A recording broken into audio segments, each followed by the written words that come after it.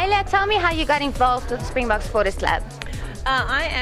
Was recently chosen as the new face of Kaduchi, and Brad and I have a long relationship. I used to be involved in soccer quite extensively. I was the ex-Miss Premier Soccer League, and we thought this would be an interesting route for me to take. Having come from a sporting background, why not try one of our other bigger sports?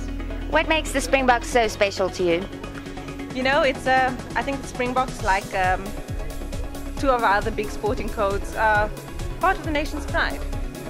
Many of our kids grow up playing rugby, watching rugby, sporting from a very early age, and yeah, I think it's the Springboks represent a big part of this nation.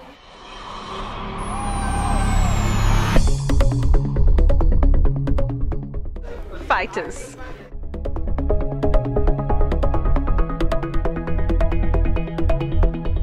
What do you think your contribution could be to get the fans behind the Springboks? I think I appeal to a completely different audience. Yeah.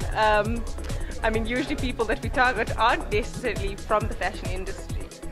And maybe if we can get a whole lot of people from that particular market in, that would be wonderful.